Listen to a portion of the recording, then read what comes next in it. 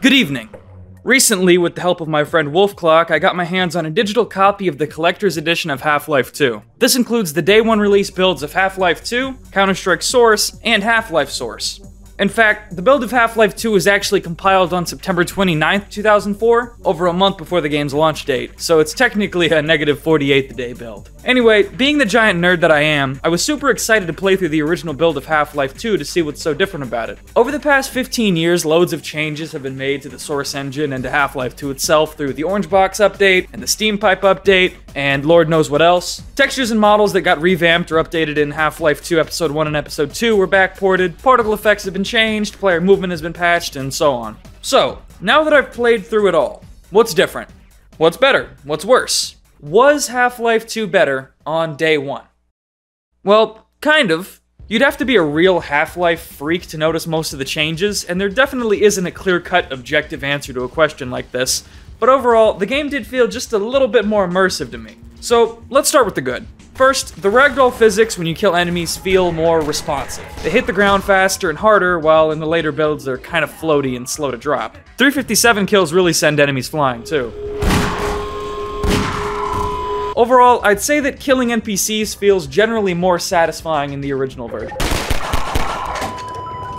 Second, the atmosphere of the canals seemed foggier and more dense. I'm not really sure if anything is actually different about them. It might have just been me gaslighting myself, but the water hazard and root canal chapters felt a lot more immersive in the moment. I'll have to look more into it later. Third, the files for the day one build are not encrypted at all, which means modding this version of the game is a lot easier since you don't have to use GCFscape to access the game's assets, which is a giant pain in the ass. And finally, you know how a lot of people have a bone to pick with Half-Life 2's weapon sound design? Well, I think it might have possibly been gimped in a patch at some point. On this day one build, the SMG and pistols sometimes sounded way beefier to my ears.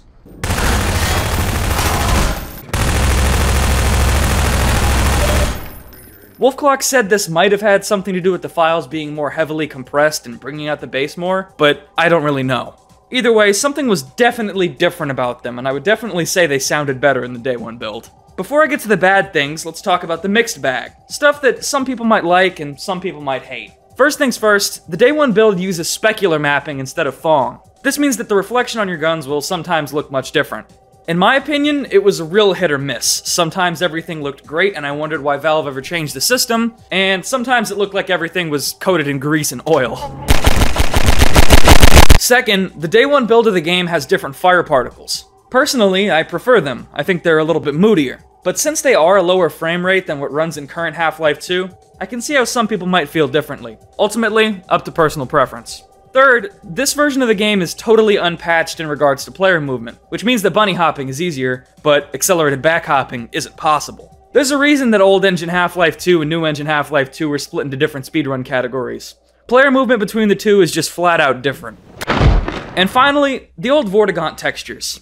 These puppies were redone in Episode 1, and their original textures look much grittier and nastier. These original textures fit the ragtag and dirty nature of the Resistance better than the new ones, I suppose, but they also look really fucking weird. Once again, it's up to personal preference. Anywho, with that out of the way, let's get to the bad. This is the stuff I thought was worse on day one than in the modern build, and there's more than you might expect. For starters, the scout car controls like shit. Maybe it was something I was doing wrong. I mean, the Mudskipper segment felt fine, but I found it harder to steer the car, and it made the Highway 17 chapter a lot more annoying. I even, for the first time in my life, missed one of the dramatic stunt jumps. No! Oh, I'm gonna kill myself. Second, for some reason my mouse input felt weird and kinda jittery. Like if I dragged my mouse directly to the left or right, it would slowly notch up or down as well. I don't know how to properly describe it, and while it wasn't a huge game-breaking problem, it was noticeable and hurt the experience just a tad. So yeah, mouse input was a little bit strange and I didn't like it. Third, node graph out of date rebuilding. Node graph out of date rebuilding. Node graph out of date rebuilding. On every single level. Fourth, there's no visual indicator for which Combine soldiers are shotgunner troops. They all have the same textures. The shotgunner variant textures were added in Episode 1, and I think they were a great inclusion because it helped with reading combat encounters a lot. It's harder in this version to tell at a quick glance who's gonna pepper you with Nerf darts and who's just gonna walk up to you and bow, bow, bow! So in that regard, I think the latest build takes the cake. And finally, there were some visual glitches I occasionally encountered throughout the day one build. Water glitched out a couple times, sometimes these weird long black or dark gray sheets would just appear from thin air, and sometimes the game just generally looked a little bit fucked up. And while these were few and far between, it is a sign of a rougher and jankier product. But with all that out of the way, was Half-Life 2 better on launch than it is nowadays? Well, I hate to be a fence sitter, but I feel like while the atmosphere of Half-Life 2 was definitely more cohesive in the original version, the new builds are undeniably better polished experiences, and the gameplay feels more refined. They both have strengths and weaknesses, but at the end of the day, I think I'd still recommend people play the Steam version over the original. If someone can find a way to port the old Fire into the modern build though, I'd love to see that. But if you're a Half-Life 2 fan like I am, I highly recommend you give the day one build a try yourself. It's an interesting and slightly surreal experience. Gives you a better idea of the experience Half-Life 2 offered to people back in the day. Anyway, thanks for... Oh, what's that? Oh, right, I almost forgot. Half-Life 2 Collector's Edition also comes with Counter-Strike Source and Half-Life Source. So, what was different about these other games on launch? Let's have a quick look. Counter-Strike Source, as it came packaged with the Half-Life 2 Collector's Edition, had a couple of interesting key differences to the version we know today. However, before I start on them, I want to put a disclaimer that early CSS builds are on an older version of the Source engine that is unsupported and considered less secure for online play. What exactly being less secure for online play means is not something I fully understand, but it's also not something I want to test given the scary nature of remote code execution bugs. So, if you want to try out Day 1 CSS, I recommend limiting yourself to fooling around with bots in single player like I did.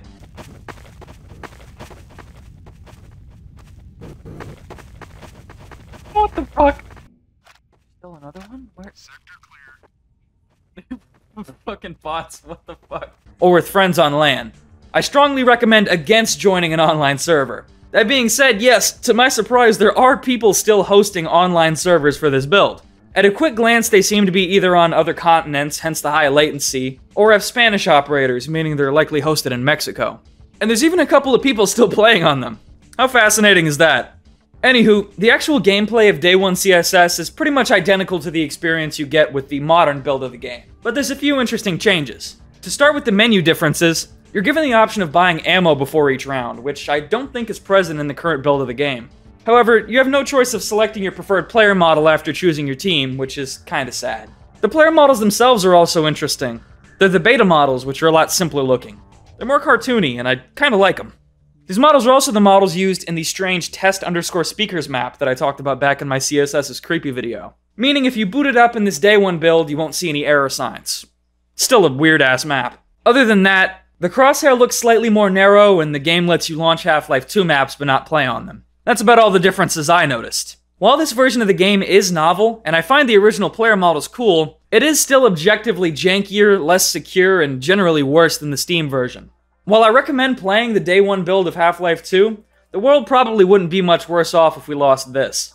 But with CSS down, it's time to talk about the Half-Life community's second favorite punching bag, Half-Life Source. Half-Life Source in the present day has a reputation as a broken downgrade to the original, and it's earned. However, after booting up Half-Life Source as it launched on Day 1, it was increasingly apparent to me, this game got fucked by updates. Yeah, there are occasionally some kinda shiny floors, but they're nowhere near as egregious as the freshly mopped, sopping wet ones that appear in the modern build. The lighting and shadows look nice, or at least much nicer than in the retail build, and the animations seem to be working fine too. No one's floating above their chairs 5 feet in the air. It's not perfect, there's still some visual clash between the Half-Life 2 assets and the Half-Life 1 ones, but in every regard I can think of, this version of Half-Life Source is objectively better than the Steam version. That being said, you should still really just play the original. So, altogether, was Half-Life 2 better on Day 1? Maybe? I mean, I enjoyed it, but I'm a freak. Was Counter-Strike Source better on Day 1? No, I wouldn't say so at all. It is novel, though. But Half-Life Source? Yeah, 100%. That game has been beaten and bruised by updates repeatedly. I almost feel bad for it. That's all I've got for today, though. If you enjoyed this video, you should consider joining my Discord, following me on Twitter, and/or supporting me on Patreon so I can make more videos like this one. Take your pick. I also stream all the damn time, so look out for that. Thanks for watching. Have a good day. It's been a real honor. I'm looking forward to working together. Look around. Engaged.